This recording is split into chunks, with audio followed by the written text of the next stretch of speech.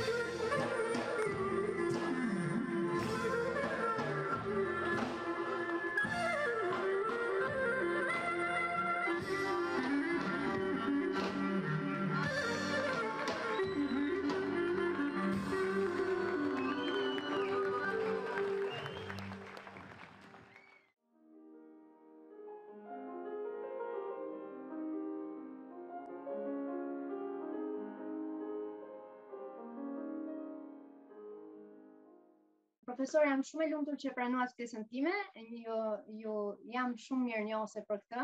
Do t'ju falenderoj edhe në emër të babës, edhe pse ai nuk është më, jam shumë e bindur që do të ishte shumë e lumtur për këtë bisedë që po bëjmë sot bashkërisht. Kënaqësi edhe për mua, unë falenderoj.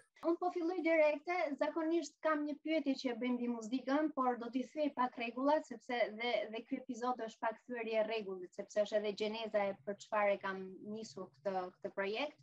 Do t'ju pyes direkt, çfarë është Çamëria? Çfarë është Chameria? Chameria është një tokë shqiptare, vend shumë i bukur, me të gjitha bukuritë që i ka falë Zoti, nga vendet më të bukura të botës, që ka detin, gjelbrimin, diellin, malet, kodrat e bukura dhe të gjelbruara, pra burimet e bukura dhe të pastra të pafundme, pra gjithçka që mund të ketë një vend përrallor. Çfarë është Çamëria si vendi si popullsi, si banor?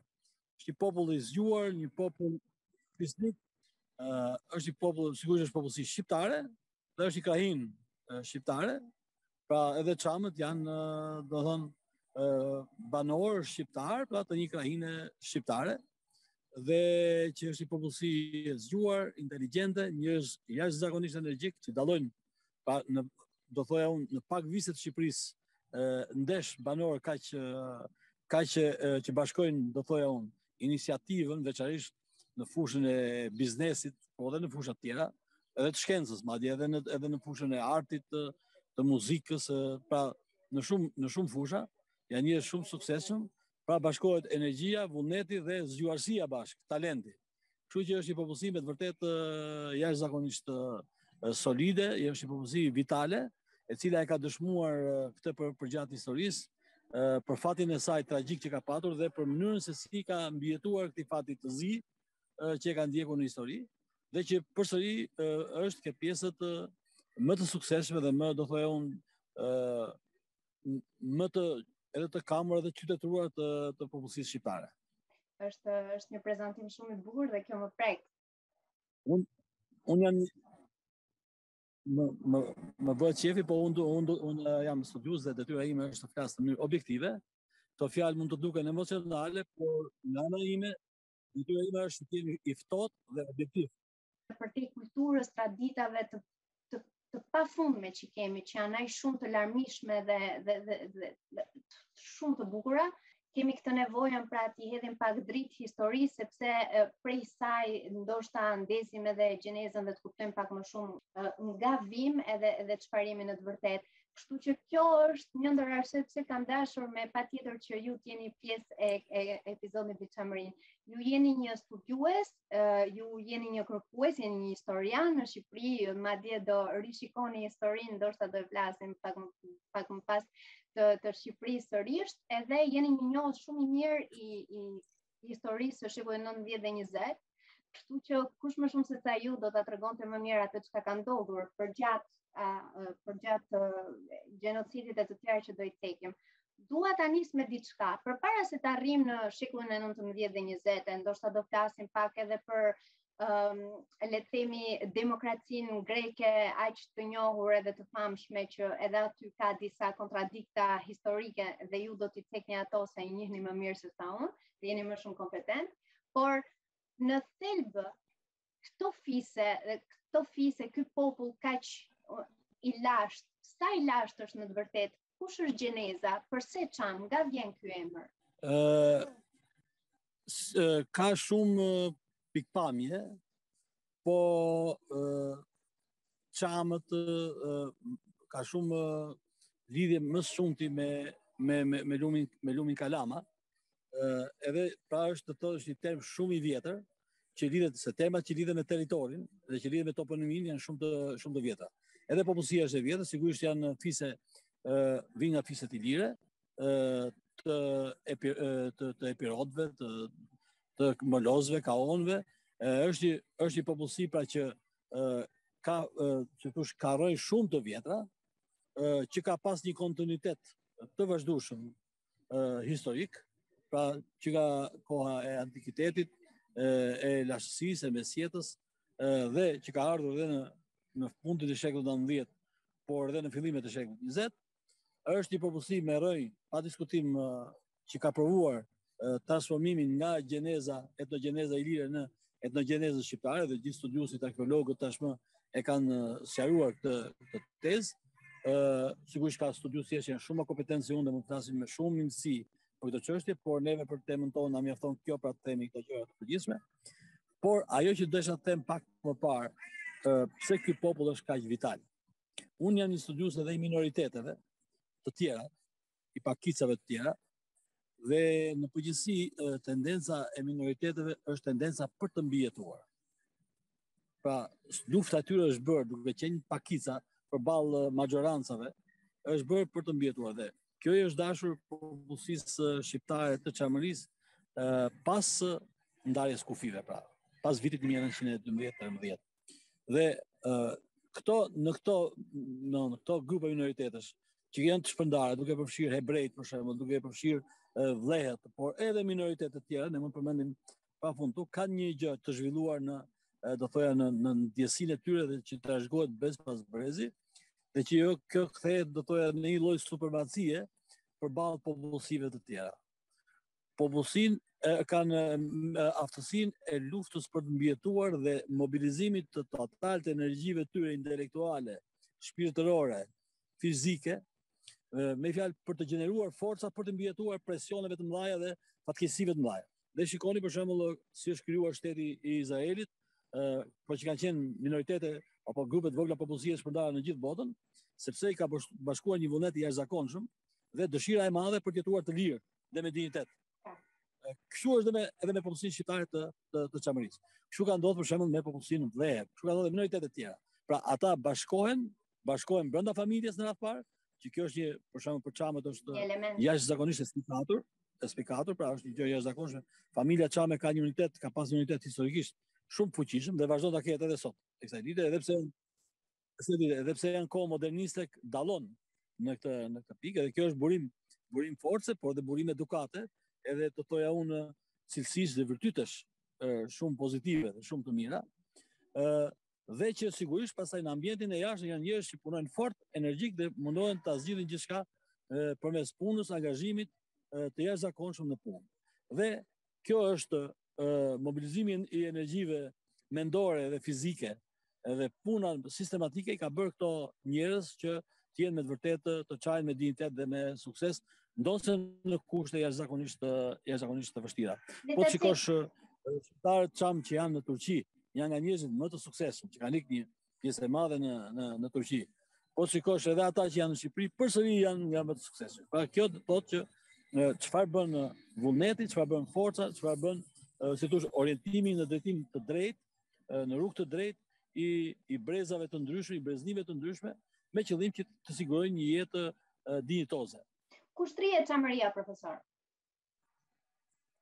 Çameria mund të thuhet në dy forma, ose shtrihet në jug perëndim të Shqipërisë, ose shtrihet në veri perëndim të Greqisë.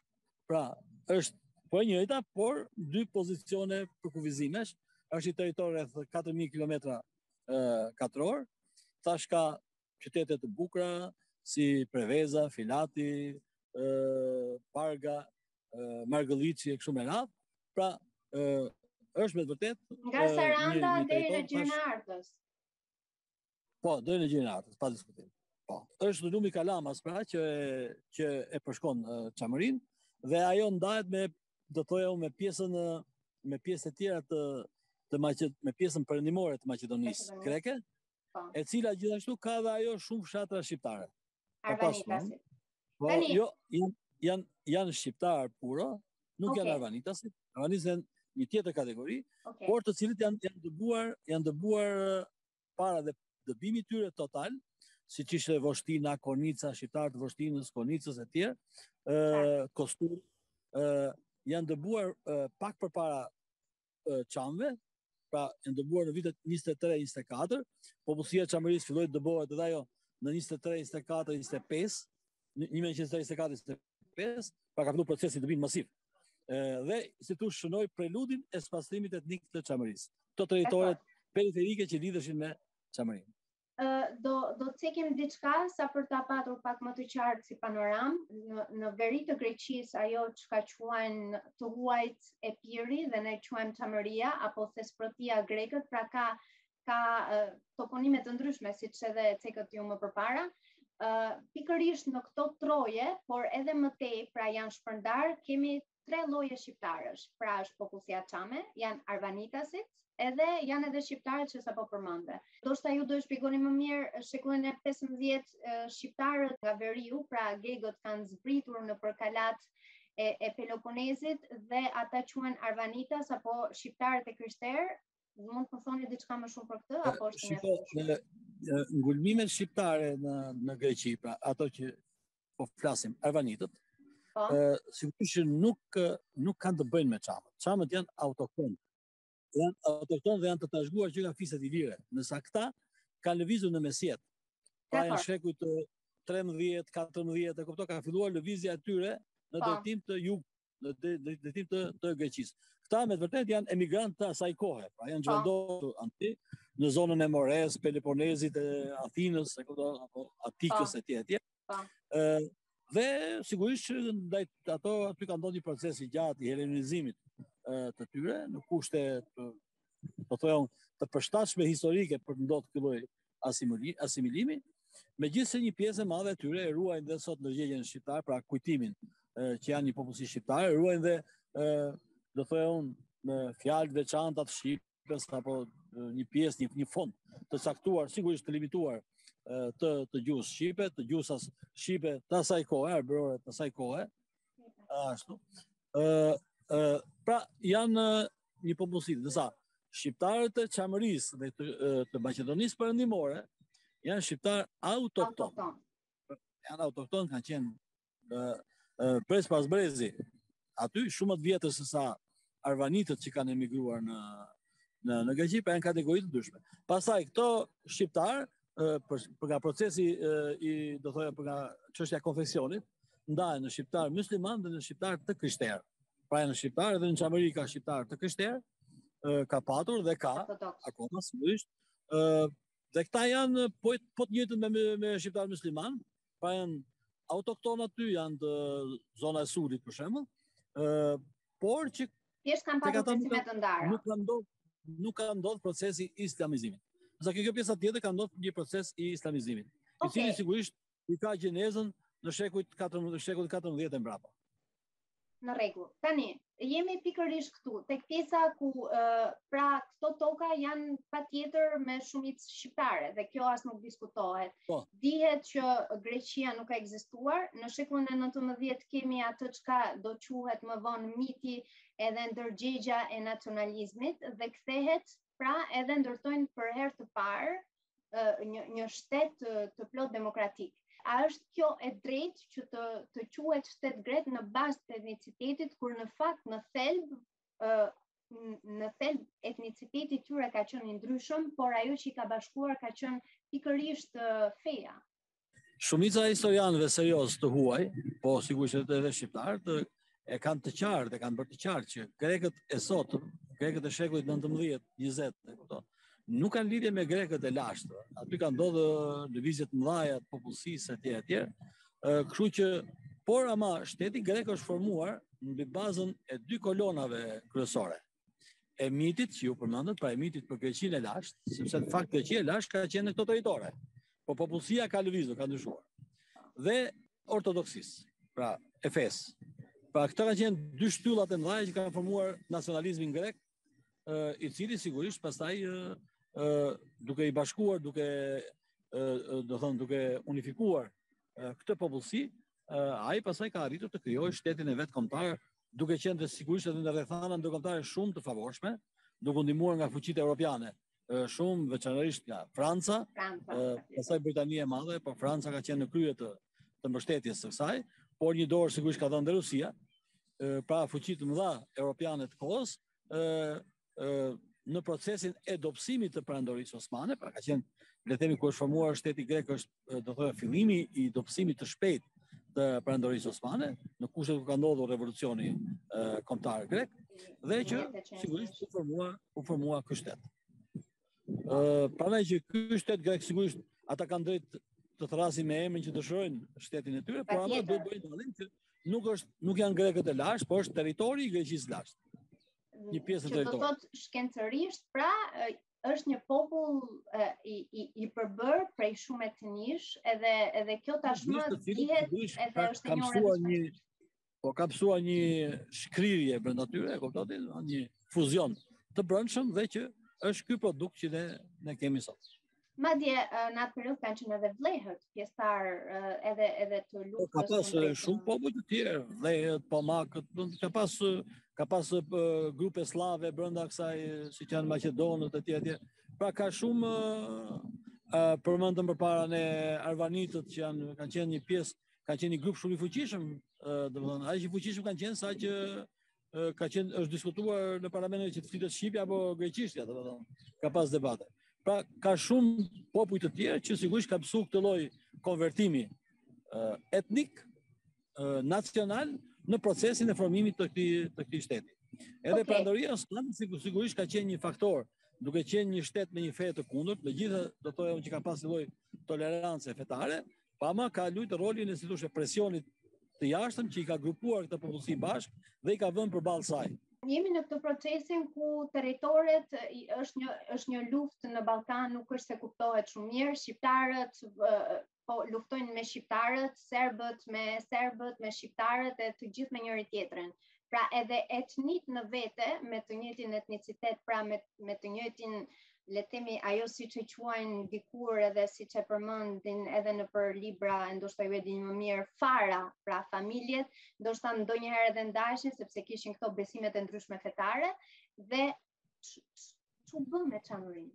Si erdhëm deri tek zhvendosja edhe ndryshimi i popullatës ndërmjet grekëve dhe turqve e më pas genocidit të 1944.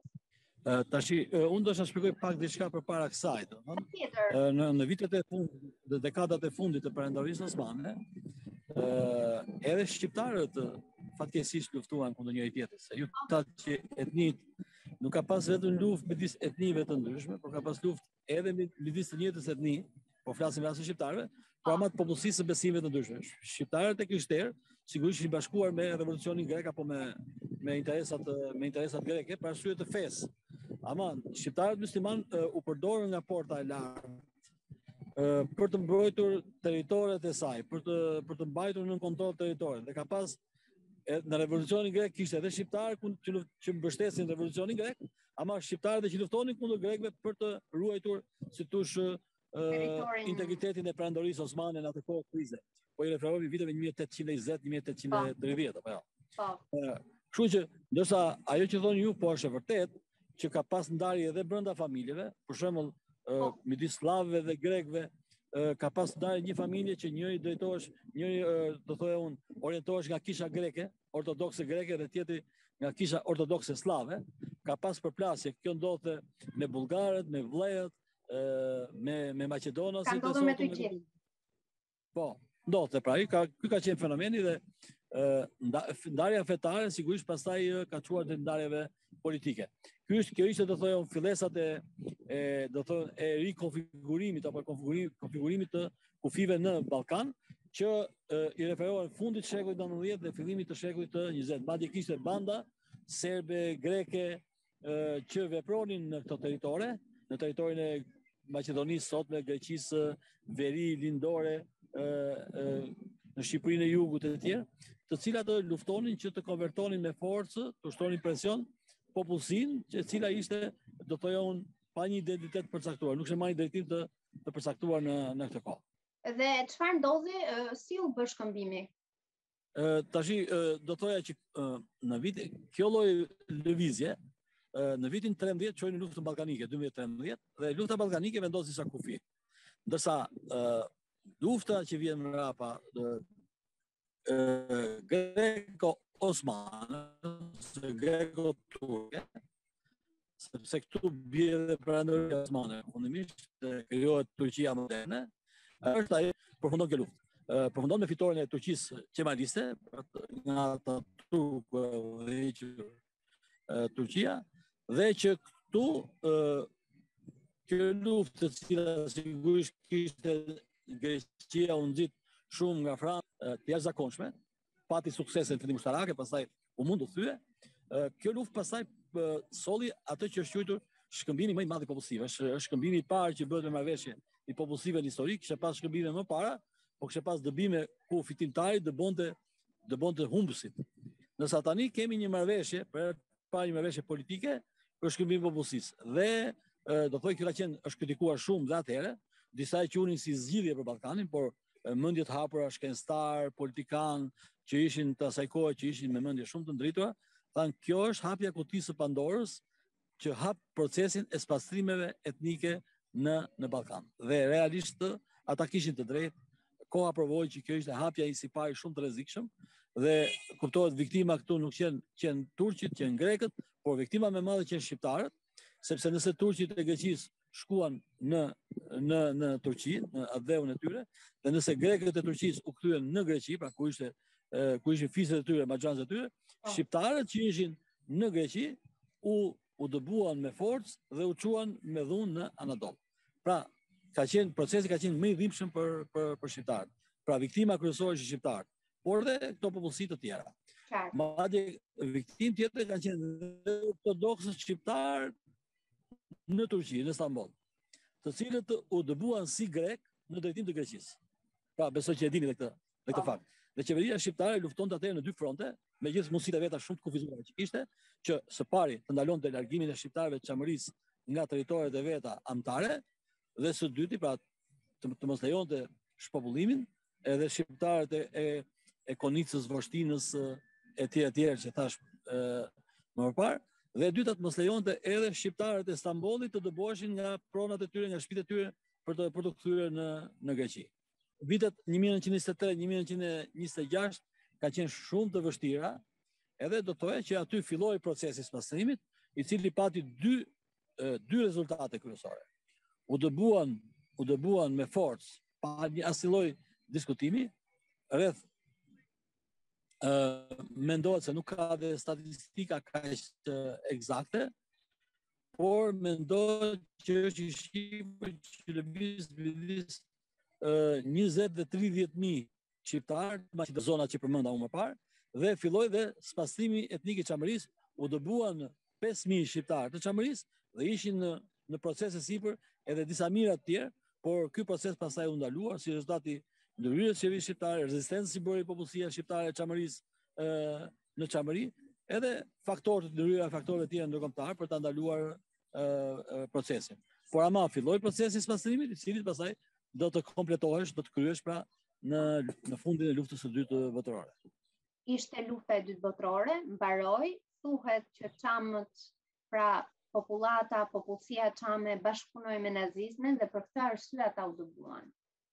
Çfarë ka ndodhur në vërtetë? Objektivisht. Kjo është teza kryesore greke, e historiografisë greke, kuptohet, edhe qeverisë greke, edhe politikës greke, pra që bazohet në këtë. Pjesë që e mbrojnë dhe europianët. E mbrojnë, ndoshta do flasim pse e mbrojnë ato. Por që të sqarojmë një herë këtë çështje, domethënë, që është kryesorja.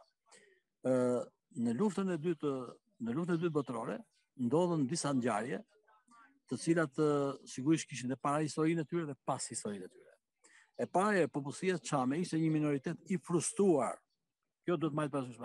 Historianët e huaj apo politologët e huaj do të marrin parasysh, minoritetet e frustruara bëhen pre e shumë fenomeneve tjera që vinë brapa.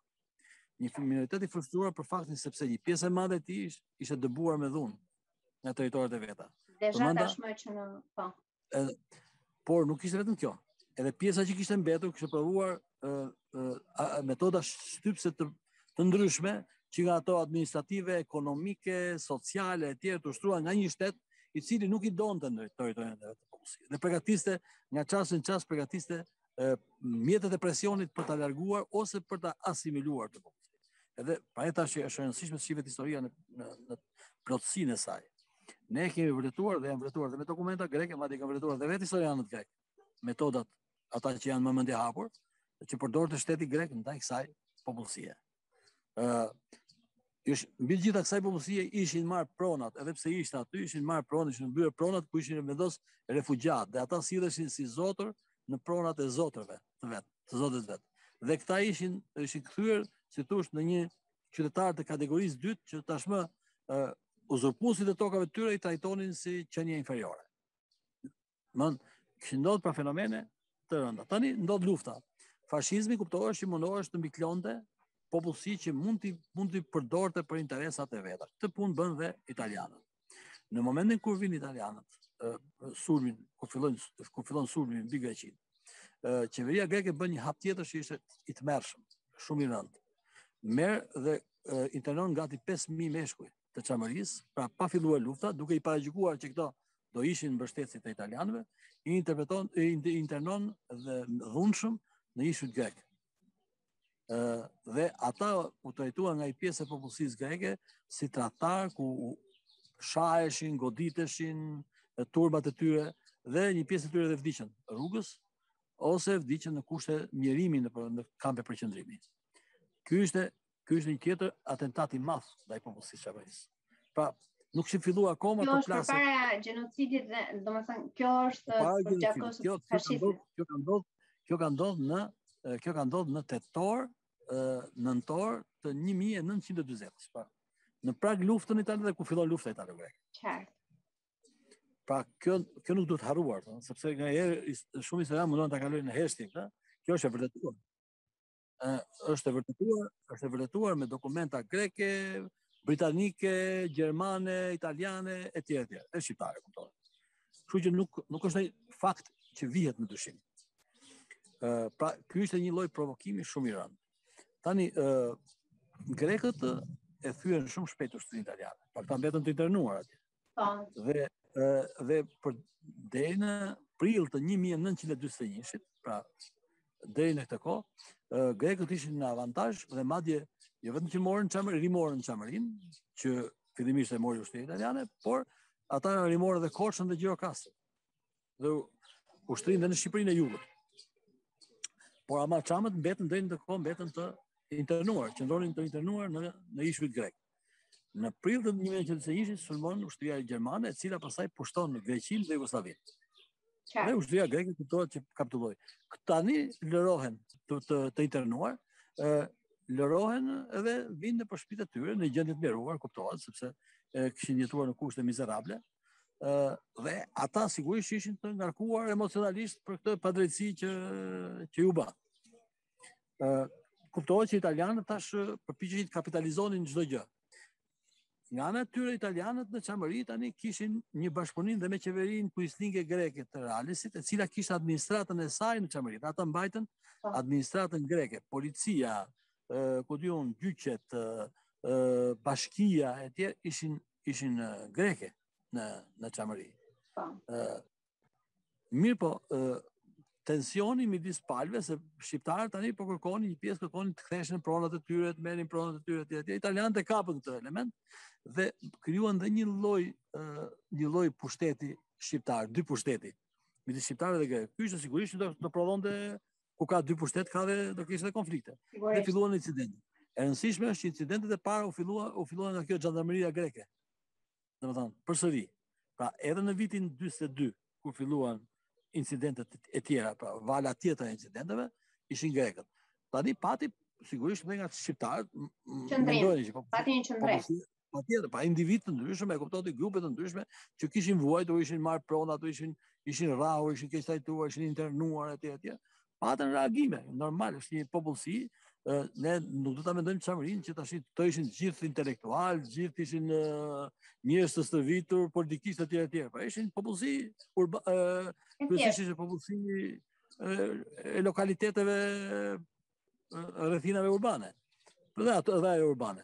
Kështu që ndodhen dhe këto përplasje, e kuptova, dhe ndodhen dhe incidente, siç pati dhe grupe çamësh dhe grekësh që u përpoqën të mbajnë marrëdhëniet e mira, pati dhe të tjerë që kur një pushtues i huaj don të nxjisë konflikte, dhe konflikte u nxitën midis dy palëve. Por e rëndësishme është kjo që u krijua dhe ky grupi i do thoja unë një grup nacionalistësh çam në kryesimin e Nuridinës dhe Masardinës. Është shumë e rëndësishme se këta janë etiketa mund vesh çfarë duash, e kupton? Domthonë shumë e kollajshme etiketa, por puna është të kuptosh thelbin e gjërave. Këta janë quajtur kolaboracionistët. Ky është ai grupi që quajnë grekët kolaboracionistë. Këto kanë qenë një grup, do thoja unë 300-500 veta, domthonë kaq kanë qenë, dhe këta nuk është se ishin fashistë ose kolaboracionistë fashiste. Këta përpiqeshin të mbronin popullsinë shqiptare në këto rrethana të vështira. Pra sepse grekët kishin andartët e tyre, kishin organizmat e tyre të armatosura dhe të pushtetit. Dhe përballë tyre ishte një popullsi civile shqiptare. Që po luftonin për të drejtat e veta, thjesht. Dhe ata përpiqeshin për vetmbrojtje, pra ishin një popullsi që synonte të vetmbrojtje. Sigurisht kishin dëshirë që Çameria, sepse është thënë që donin shkëputjen e Çamerisë nga Greqia. Sigurisht që e kishin të dëshirë, por ata e dinin që nuk mund ta realizonin ata këtë lloj. Dhe gjermanët nuk është se qenë shprehur as italianët as gjermanët për këtë. Deri në 43-shin Çameria, kur kapitulloi Italia, gjermanët ja lanë italianëve të administronin. Pastaj, pas kësaj e morën vetë atë administrimin dorë. Pra ata nuk e bashkuan. Për shembull, ndryshe u bë me Kosovën, që territoret gjëra të Kosovës u bashkuan me shtetin shqiptar nën okupimin italian dhe gjerman, Çameria nuk u bashkua. Pra, qëllimisht u bashkua. E ndarë, pra u la shtetit grek. Ati shtetit kuisling, kuptohet, grek. Kështu që këtu ishte dallimi. Pra këta organizma ushtarake ishin vetëmbrojtëse. Dhe ajo numri 2000 që thuhet, ka arritur pikërisht në momentin kur po ndodhte spastrimi etnik. Atëherë kur e pa populli që pasi kishin ndodhur masakrat në Paramifi, atëherë pa një mobilizim të gjerë të popullsisë. Kemi arritur në 1924. parim 44. Pra, në 44 kur ndodh kjo, këto kanë qenë 300 veta pesëbiles në rast, shumicën e rasteve kanë qenë jashtë territorit të Greqisë së sotme, kanë qenë kryesisht qëndronë në zonën e Konispolit. Pse?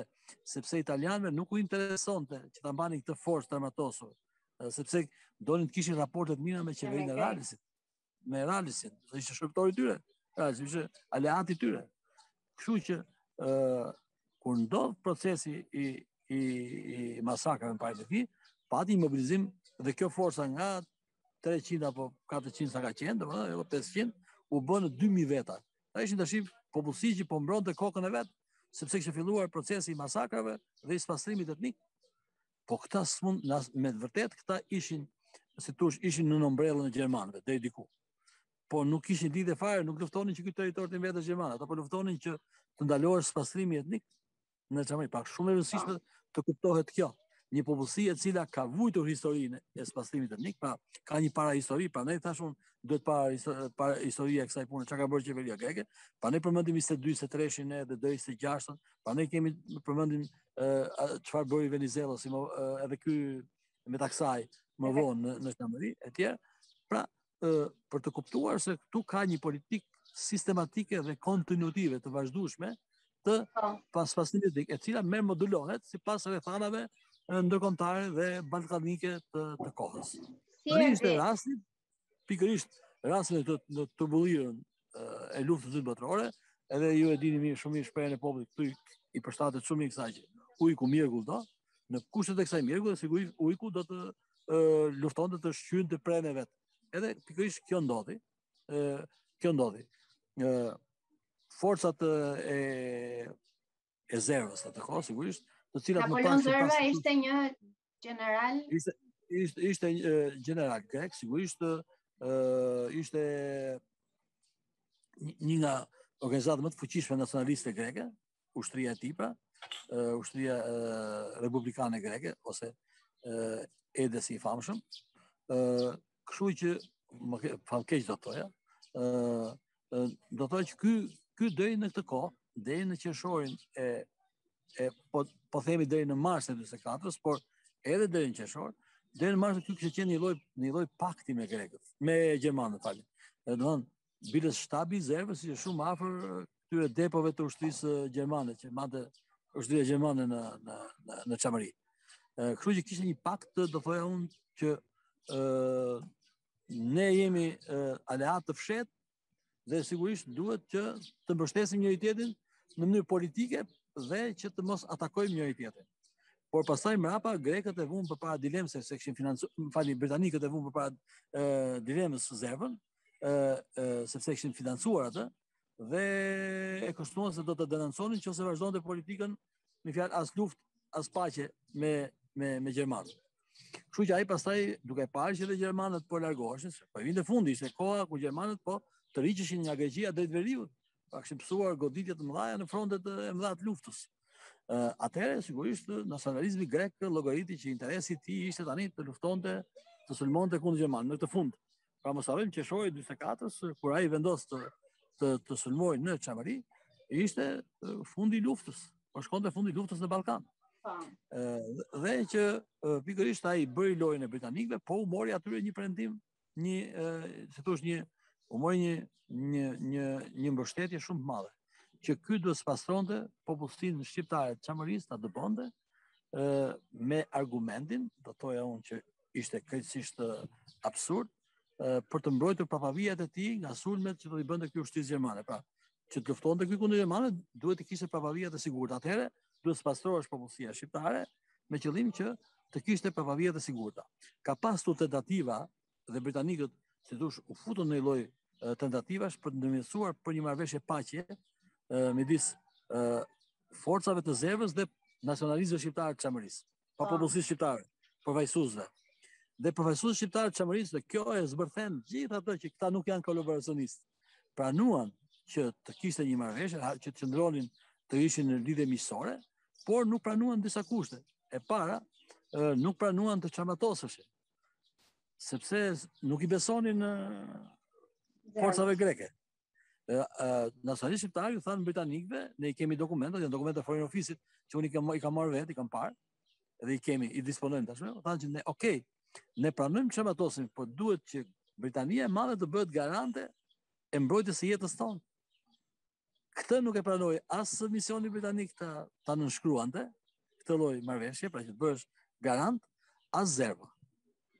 Kështu që ata nuk kishin si të çamatosesh. Tu ishte gjithë kyçi.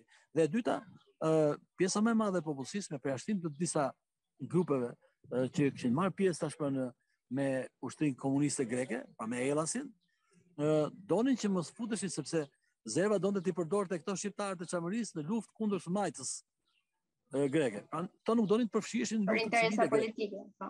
Për interesa politike. Pra të kërkuan dy gjëra, që ne nuk duam marrim pjesë në luftë kundër forcave kundërshtare greke, kundër grekëve të tjerë, edhe pse ishin të majt ata, kuptohet? Dhe tjetër arsye ishte që duhet të ndërmjetësonin britanikët dhe të garantonin ata jetën e shqiptarëve. Britanikët nuk e morën përsipër. Pra, një lloj ndërmjetësimi, por atë që ishte kryesorja nuk e realizuan. Kështu që shqiptarët u përpoqën të rezistonin. Normalisht forcat greke qenë shumë të fuqishme dhe ndodhi ajo që ndodhi. Kështu është historia. E përmbledhur sepse ka shumë detaje, po fola vetëm për shtytat kryesore të. Si ka mundësi që nuk arritën dot të mbroheshin dhe që u masakruan në këtë formë kaq gati shumë të thjeshtë? Politika e spastimit etnik ishte një politikë që kishte rroj të thella. Pra ishte kontinuitive. Një, e dyta, diferenca e forcave ushtria e zervës është shumë e madhe. Pra ajo arrinte në 25-30.000 veta, nësa përballë kishin 2.000 shqiptarë të Çamerisë. Niveli i armatimeve të saj ishte shumë më i fuqishëm se sa këto, sepse edhe gjermanët i tradhtuan shqiptarët, nuk pranuan t'i armatosin. Kishte një marrëveshje të fshehtë midis zervës dhe gjermanëve dhe i prenë në besë. I kemi ne këto dokumenta, profesor, që e shtjellojnë këtë? E gjenden dokumenta që ka dokumenta gjermane që thonë ne nuk i pranuam t'i armatosim, por më miri këtë e jep dhe ditari i Recep Dinës, ka i ditar jashtëzakonisht prekës, ne ju luteshim, ju përgjëroheshim gjermanët që na jepni armë se duam të bëjmë veten, në momentin që ata po të rriqeshin. Por ata nuk pranuan. Kështu që ishte popullsisë tush e vogël, e braktisur, e pa përgatitur më parë, pa aleatë, ndërsa përballë një force tjetër që ishte shumë e organizuar. Po edhe sikur të ishte vërtet që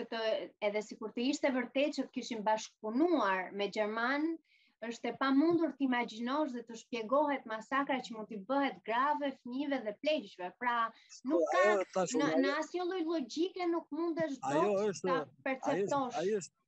Ajo është preteksti. Masakrat janë kryer me gjakftotësi, janë kryer për ta detyruar popullsinë të largohet, sepse nuk mund ta detyrosh një popullsi të largohet pa kryer masakra. Pra vetëm dhuna. Nëse ashtu nuk mund të largohet një popullsi nga shtëpitë e veta me lutje. Ajo do largohet ose me urdhra që nuk shoqërohen me dhunë. Kështu që ajo është e kuptueshme që masakrat nuk janë akte gjakftësie, janë veprime të kalkuluara ushtarake sigurisht me prapavi politike të qarta, me objektiva politike të qarta. Greqia nuk e njeh apo jo këtë masakër? Jo, Greqia nuk e njeh. Greqia kapet pas kësaj që ka qenë një popullsi, e cila bashkëpunoi me gjermanët, dhe iku në mënyrë vullnetare, duke ditur për krimet që kishte bërë, u larguar, kur ata u larguan në mënyrë vullnetare të njatoret e veta. Pra një thjeshtëzim dhe një deformim i zërtetës që në gjithë to element që unë përmenda sigurisht përpiqet t'i anashkaloj. Por e vërteta historike është kjo dhe nuk mund të anashkalohen gjithë to. A mendoni ju që e vërteta do të dalin ndonjëherë në pa edhe ndoshta edhe ndërkombëtarët do ta pranojnë këtë gjë, apo do jetë shumë e vështirë duke qenë se ata janë pjesë e kësaj? E vërteta, unë mendoj që e vërteta ka dalë në pa, ne po e nxjerrim vazhdimisht në pa. Problemi është i madh. Problemi i madh joni, po, e kuptoj. Problemi i madh joni tashmë është që duhet ta ndërkombëtarizojmë të vërtetë.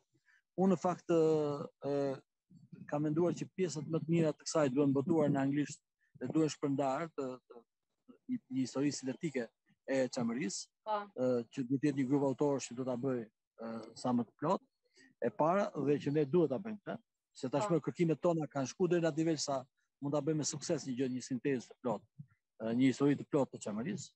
duke përfshirë dhe shekut e mëparshëm si shtatë dhe ju. Dhe e dyta, që është e rëndësishme, ne mund të botojmë dokumenta themelore nga kancelarit perëndimore, sepse dokumentat greke nuk I kemi fatkeqësisht, ata nuk I japin. Normal, kjo përsëri do vazhdoshmon që ata kanë se çfarë të fshehin, sepse një shtet që është I pastër do t'i hapi arkivat e veta. Fakti që si hap arkivat, domethënë ajo flet vetë. Ne kemi bërë tentativa t'i marrim, por nuk është e pamundur të marrim dokumentat tyre. Ne duhet botojmë dokumentat e kancelarive origjinale. Unë I kam parë dhe I kam studiuar ata dhe mund të dalin disa vëllime dhe ideja ime ka qenë që t'i botojmë në formë të plotë elektronike, pra në formën e dokumentet skanuara elektronikisht dhe ta dërgojmë në për të gjitha kancelarit dhe bibliotekat europiane dhe më gjerë. Kjo do ishte mënyra më e mirë për ta popularizuar dhe për të dhënë shkencëtarëve të huaj, sepse ju përmendët studiues që kanë akoma pikpamje, sepse ato kanë një arsye që I kanë të pikpamje. Është arsye gnosologjike kjo, që ata ndeshen vetëm me literaturën greke, me literaturë të huaj dhe nuk kanë argumenta shqiptare, sepse ne kemi qenë të ndaluar për shumë vite ta shkruajmë të vërtetën për Çamërinë, tashmë që po e shkruajmë, duam mbështetje që ta ndërkombëtarizojmë edhe shkrimet tona, edhe studimet tona. Nësa përsa I përket të çështjes nëse pra, kjo çështja e njohjes ne e kemi vetë në dorë, sepse kemi fuqi intelektuale, profesionale ta bëjmë. Sigurisht nuk mund presin ta bëjë një huaj. Nësa përsa I përket çështjes pasaj, nëse si do zgjidhet, sa do zgjidhet kjo është çështje e konjunkturave politike, është konjunktura politike ndërkombëtare, është konjunktura politike ballkanike, është konjunktura politike të brendshme të Shqipërisë, e situata politike, të cilat në momentin aktual nuk duken shumë të favorshme. Ne do të luftojmë, sepse e para luftojmë për një gjë që është e vërtetë, dhe lufta për të vërtetën nuk bazohet mbi konjunktura. Përpjekjet për vërtetën bazohen, e vërteta është universale dhe e përjetshme. Kështu që ne do përpiqemi që kjo e vërtetë të dalë në shesh, sepse është një e vërtetë, pra, për këto arsye që tham, por që ne do presim që do mund të ketë dhe konjunktura dhe zhvillime pozitive. Ne sot kemi një problem madh. Shqipëria është një shtet në krizë permanente. Tashmë kriza këto vitet e fundit është dhe më e thellë akoma. Një shtet I cili institucionet I ka shumë të dobta, tranzicionin vend që ti avancon se sa gjëra I ka dëmtuar, I ka asfiksuar, I ka bërë anemike, shumë gjëra. Shqipëria ka një problem madh me, do thoja unë, me identitetin e vet, sepse nuk po arrin dot të vendosë mbi binar të njëjtë identitetin dhe demokracinë, pasi duke qenë se ka elita të ndryshme politike që të korruptuara, nga më të korruptuarat në botë, fatkeqësisht, janë në Shqipëri, të cilët po grabisin, po shkatrojnë avenirin dhe të ardhmen e brezave të ri të Shqipërisë. Ka dhe hipokrizi të cilës po I largohet truri, kjo është një problem tjetër I madh. Pra në këtë emigrimi trurit është humbje jashtëzakonshme dhe duke mbetur shtresa, do thoja unë, që janë më të parsimuara, më që s'kan lidhje me këto që po flasim ne, domethënë. Një goditja që I ka dhënë patriotizmit komunizmit, po edhe tranzicioni. Është një goditje permanente që tashmë mbush gati 8-9 dekada, dhe është shumë e rëndë. Edhe janë 8-9 dekada përballë një shtetit të shqiptar që ka ekzistuar në kohën e Zogut vetëm për 14 vjet. Domethënë e kuptoni besoj se çfarë deformimesh, veçanërisht deformimet politike klasore në Shqipëri, domethënë ideologjike e majta me backgroundin komunist dhe djathta, sigurisht që kanë qenë në konflikt shumë të fortë në Shqipëri, të cilat sigurisht të krijojnë probleme edhe për konceptimin e interesit kombëtar dhe në themin e të interesave madhore kombëtare në Shqipëri. Kështu që ky është problem shumë I madh. Nga ana tjetër Shqipëria ndodhet edhe në një disproporcion total tashmë njerëzor, ekonomik, politik, strategjik me Greqinë. Me palën tjetër me të cilën ne duhet të ballafaqohemi.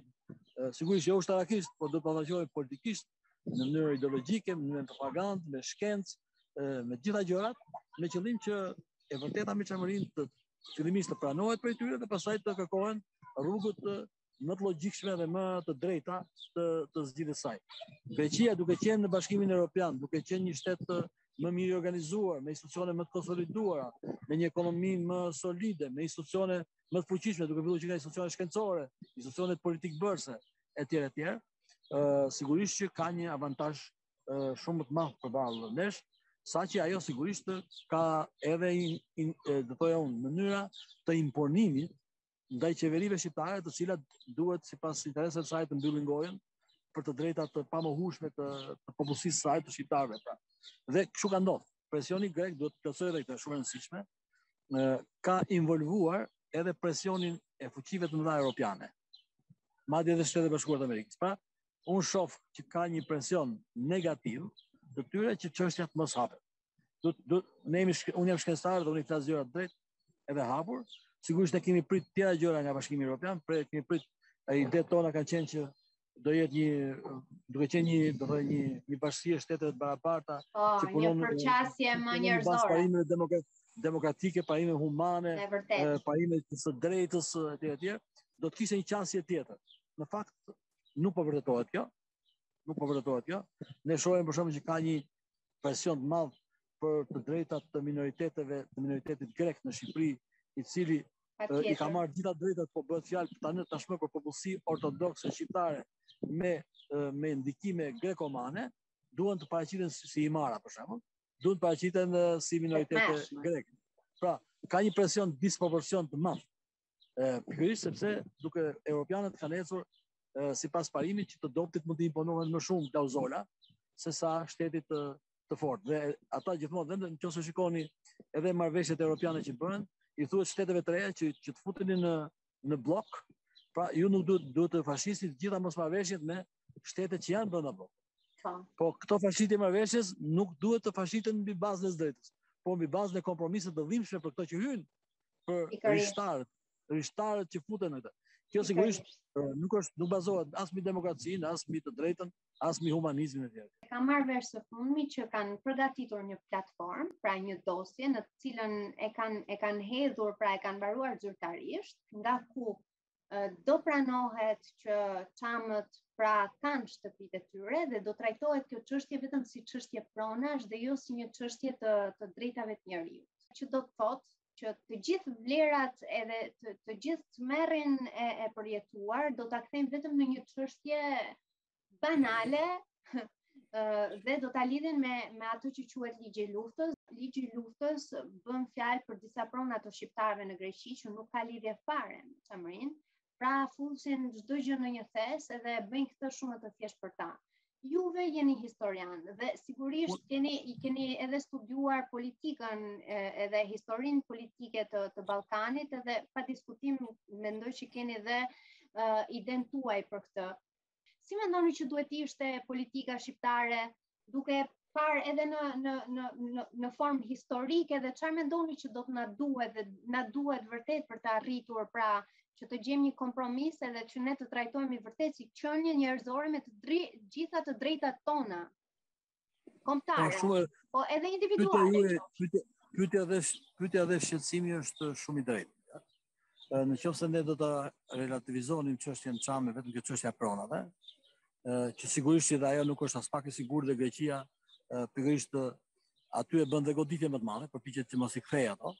Do të ishte padrejtësi dhe do ishte edhe mungesë digniteti nga ana jon. Çështja Çame është shumë e gjerë, ju e thatë shumë mirë, në radhë parë është çështje kombëtare, në radhë dytë është çështje njerëzore, e dignitetit njerëzor, është çështje trashëgimisë shpirtërore, kulturore. Pra, është çështja e një populli i cili është dëbuar nga territori vet. Dhe vetëm një zgjidhje ka, kthimi i popullsisë Çame në territoret e veta. Pra, lejimi me ligj që njoftja e Çamëve si qytetar grek, pra, me shtetësi, me kombësi shqiptare, të cilët kanë të drejtë të kthehen tokat e vet. Dhe pastaj atje të kthehen pronat të gjitha siç i kanë patur. Kjo është e vetmja zgjidhje. Pra nuk ka edhe zgjidhja që thon disa të lënë nga mend e kokës, e kupton që aneksimi i territori nga Shqipëria etj. Kjo është absurditet, e kupton? Dhe as e ka kërkuar ndonjëherë në historinë e saj Shqipëria këtë.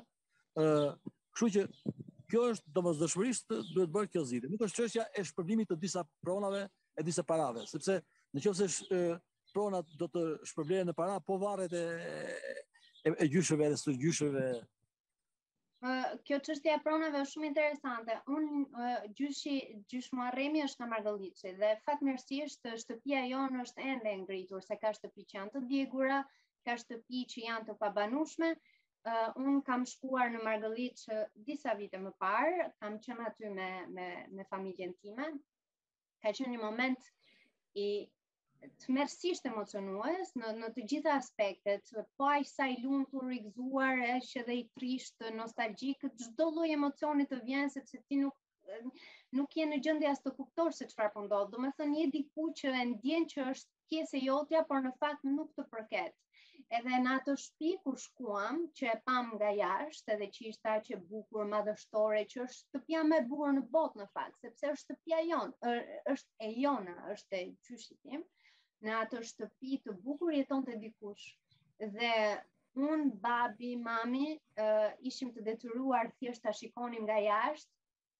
Ishim përballë një fakti të tmerrshëm që tashmë dikush tjetër ishte aty dhe ne nuk mund bënim asgjë. Dhe çudia më e madhe, dhe unë po e cek këtë nga që edhe kjo është një dokumentim që bëj prasha dhe dokumentim personal, ishte shumë e bukur sepse ne qëndruam në qendër të Margëlliçit dhe unë di që kur unë po heca me timat, ishin dy pleq që nuk ndalonin së pari. Dhe kisha vërtet të ndjesinë sikur ata e kuptuan edhe na njohën, sikur po shikonin në sytë e mi apo në sytë e babit, sytë e babës. Domethënë ishte aq reale çdo gjë dhe dukej aq e qartë dhe ishte interesante sepse na shikonin vetëm ne të dyve, po këto ishin vetëm me të tjerë aty dhe dukej shumë e freskët çdo gjë. Pra nuk është edhe kaq e largët. Jam e bindur që dhe ata që jetojnë atje duhet kenë të paktën njerëzisht një breje ndërgjegje kur na përcjellin me sy duke parë, edhe pastaj që na përcjellin me sy duke u larguar nga ajo çka na përket. Dhe pikërisht për këtë, njerëzisht për këtë, Europa apo kushdo qoftë të drejtat e njeriu duhet na japin të drejtën e njeriu dhe të paktën Greqia duhet të kërkoj falje. Unë nuk e kam përjetuar gjenocidin, por unë kam përjetuar sytë e gjyshërve të mi apo heshtjen e tyre teksa kur i pyesi as nuk përgjigjeshin se ndoshta kanë dashur edhe të harrojnë. Kështu që është e vështirë të jetosh me këto, le të themi, plagë që kanë qenë të hapura deri vonë. Pra nuk jemi një brez shumë i largët. Unë e imagjinoj, përpiqem ta imagjinoj sepse sigurisht që se kam provuar këtë ndjesi. Po përpiqem ta imagjinoj dhe dëshpërimin tuaj, dhimbjen tuaj, emocionet do thoya që keni provuar atje të përzijera, pozitive, negative, atje sepse ajo është një përzije shumë e vështirë, shumë emocione të tilla që shumë e pashpjegueshme në fakt. Patjetër. Edhe për vendasit aty që janë aktualisht, që ato që kanë uzurpuar shtëpiat e tjerëve, të thoya që sigurisht në botë njerëzit ndryshojnë, janë nga qenie të ndërgjegjshme në qendje më pak të ndërgjegjshme, mesatarisht të ndërgjegjshme ose të pa fare të pandërgjegjshme, pra. Edhe sigurisht midis atyre aty ka të tillë nga të gjitha këto kategoritë që do thoja dhe normal që ata të ndërgjegjshmit janë përballë një lufte të brendshme, është interesi i tyre që kanë një pronë që e kuptojnë që s'është e vetja, pastaj dhe ajo prerja e ndërgjegjës që ato janë të zotët e asaj prone janë dëbuar me dhunë në pretekste apo argumente të ndryshme. Sigurisht që ka njerëz, madje që do ketë në atë popullsi njerëz fisnik që mendojnë, por me sa bindja ime është që fisnikëria në botë është një minorancë, fatkeqësisht. Po të qenë majorancë, bota nuk është e përjetuar kaq konflikte, kaq përplasje. Kështu që aty padomendje që majoranca është ose do thoja unë e pandjeshme, ose edhe më keq akoma cinike në atë çfarë ka ndodhur dhe në atë çfarë ata kanë marrë dhe çfarë kanë arritur të përvetsojnë nga prona të tjera. Por gjithë këtu rolin kryesor e ka shteti dhe politikën e vazhdueshme duke përdorur historiografinë, shkencën, shkollën, mekanizma nga më të shumta të kuptopi e ka indoktrinuar atë popullsi, sepse ajo është popullsi që dhe akoma ajo sot një pjesë e madhe e saj ka frikë të flasi të vërtetën, të flasë dhe një fjalë shqip, sepse një pjesë e madhe e tyre janë shqiptarë ortodoks që janë asimiluar ose janë në prag të asimilimit, që sigurisht pjesa tjetër janë emigrantë grek që janë vendosur në Çamëri.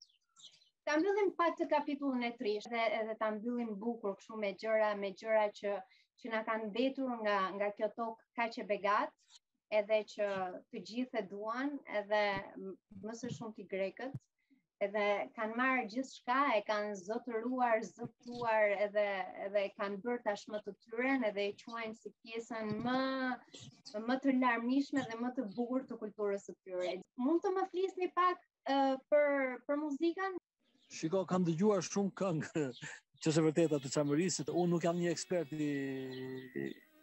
muzikës, por që ajo kënga Çelo me Zanit është, unë nuk jam, unë të se pëlqej, por ju që jeni ndoshta studiues e muzikës, më bëni një përcaktim, po bindja ime besoj që është një këngë e rrallë, një këngë e rrallë që pasqyron, do thoja unë, thellësinë e një drame njerëzore, shoqërore. Kënga e Çelemezanit është një këngë polifonike, kënga polifonike Çame është shumë e bukur, e larmishme dhe është shumë interesante. Ajo nuk përngjan me isopolifonin, që është pra polifonia e labe, që është edhe mbrojtur nga UNESCO, por është ajo pjesë e polifonisë shqiptare të Juglindjes, pra toske, siç quhet. Ka një lartshmëri të madhe në polifonin Çame që jep një vlerë të caktuar edhe që pa diskutim, prandaj edhe një ndër gjërat që pëlqejnë grekët të thonë që është polifonia e piriote. Më duket se ka një timbër shpirti ajo këngë. Sigur del nga shpirti ai. Patjetër. Ka diçka shumë interesante.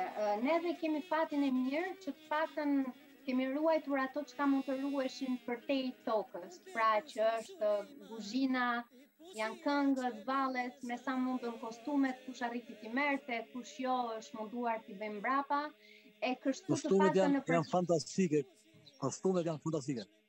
Kostumet, pastaj juve më mirë se unë do na tregoni për letrat e Lord Byron që i shkruan të tjëmës duke i thënë po të sjell kostumin më të bukur në botë që do të ishte i denjë për të gjithë baronët anglezë. Por do rrim të muzika edhe pastaj më tregoni më shumë ndoshta për Byronin. Muzika dhe vallet janë të ndara. Është kjo vallet e burrave zakonisht kanë një frym shumë heroike. Edhe shumë luftarake. Për shembull kemi Osmantakën, një madhe kërcen shumë mirë. Osmantakën që është pra ky djali që ishte kundër Osmanëve dhe që u kërkua diçka të bëjë diçka e fundit dhe ai kërcen këtë vallën që e magjepsi sultanin e asaj kohe. Çelomezani është një këngë heroike për një të rënë.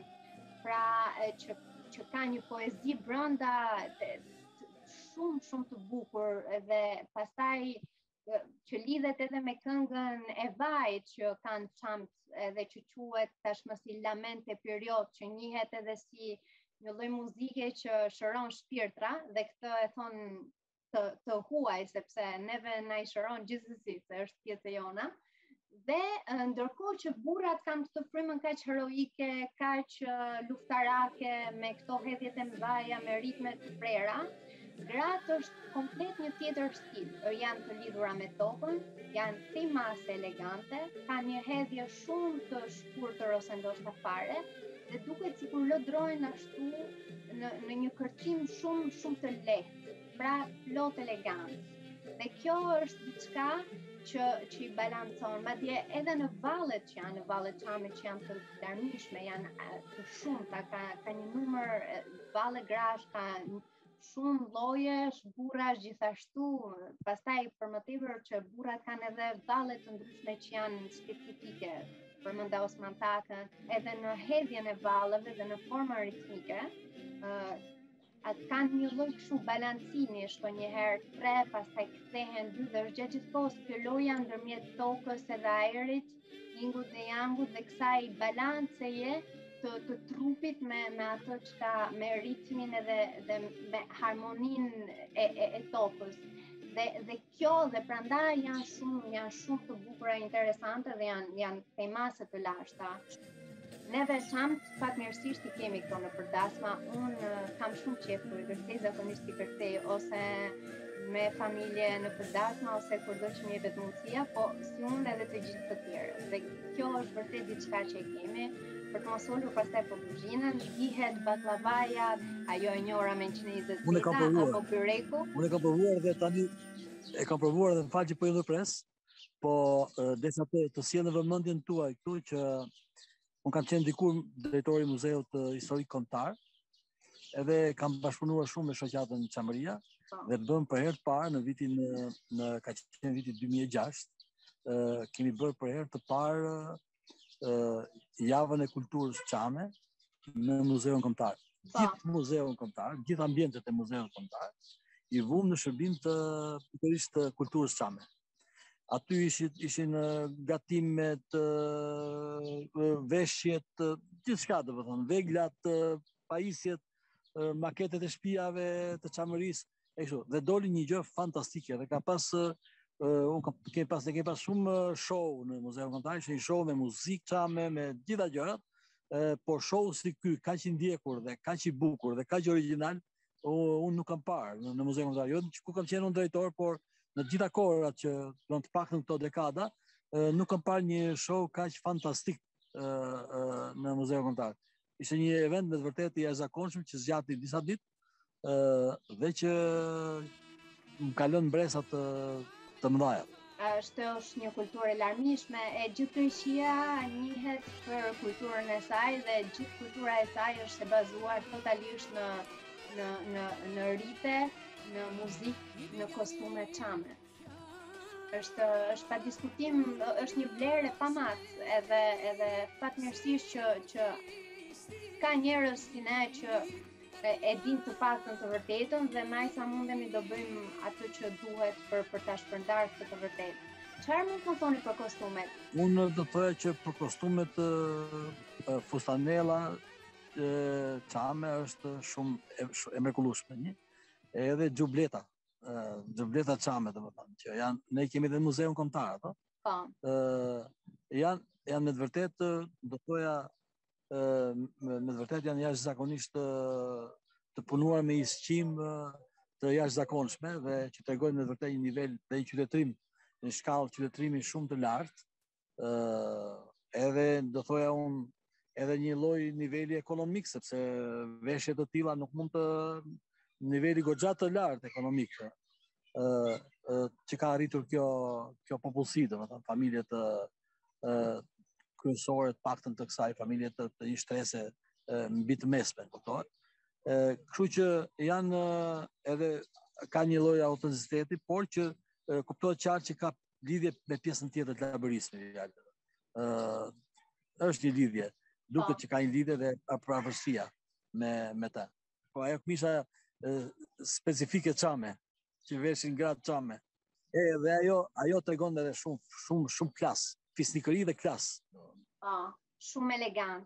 Për fat të keq grekët e kanë bastarduar pak, sepse edhe fustanella që ka këtë rëndësinë e vet edhe që është për më të rinjt deri tek gjuri e më të vjetrit 20 cm nën gjuhë, e kanë shkurtuar dhe i kanë dhënë një prerje absolutisht banale, ndërkohë që ato kanë vlerat e veta dhe sa më shumë pala të kesh, aq më shumë tregonte pra familja. Ne do të mundohemi të ruajmë, por e vërteta është sa e bukur që jemi drejt të vërtetës, po aq edhe hidhur se jemi larg të pasqyruarit të vërtetës, se do na duhet shumë punë, shumë mund, edhe përkundrejt një politike që është gati kundër nesh. Dhe kjo sigurisht që nuk na jep shumë. Ne nuk e dim rezultatin si do dalin, sepse historia është e paparashikueshme. Por detyra jonë është të punojmë.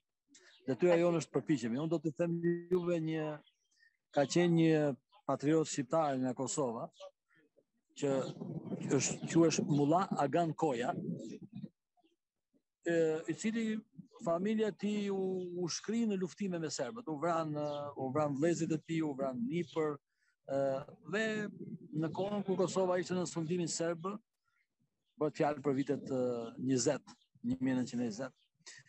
Njëri nga nipat, ndërsa teksa ky punonte në Ar, i thotë, dysh i thotë, ç'ishte gjithë kjo që bëhet ju, çfarë vlere kishte gjitha kjo?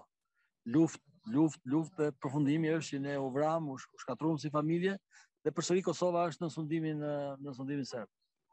I tha, djali mirë, tha, ne tha bëm detyrë. Pa me dy fjalë, ne bëm detyrë. Pa ne do bëjmë detyrë. Ne nuk e dim fundin, por dim një gjë, që gjithmonë rezistenca dhe përpjekjet shpërblehen. Pra ne duhet të punojmë fort për të bërë detyrën tonë. Ne duhet të vazhdojmë pa u tundur në përpjekjet tona për të nxjerrë të vërtetën në shesh, për të luftuar për të drejtat tona, sepse kjo është gjëja më fisnike që ne mund të bëjmë. Ne duhet patjetër ta duam atë dheun tonë edhe kur është në vështirësi, madje edhe më shumë kur është në vështirësi, dhe do të vazhdojmë të punojmë dhe të shpresojmë dhe të luftojmë, sepse ne dimë që patjetër puna, djersa, mundi, përpjekjet dhe dashuria sigurisht që shpërblehen shumë mirë një ditë. Faleminderit që më dha kohën tuaj, neve jemi në fundjavë dhe juve bët këtë sakrificë zemërsisht. Absolutisht, nuk ishte sakrificë, ishte kënaqësi, edhe unë ju falenderoj juve, thash edhe herë tjetër është kënaqësia jonë dhe unë jam shumë i lumtur që brezi i ri ju që jeni kaq të suksesshëm në punën tuaj, keni zgjedhur këtë mënyrë, këtë rrugë për të mediatizuar në një formë shumë origjinale, shumë interesante, por edhe shumë efektive mbi të gjitha, artin, traditën dhe mbi të gjitha historinë tonë kombëtare, dhe në këtë rast edhe historinë e Çamërisë që ne patëm temë specifike sot.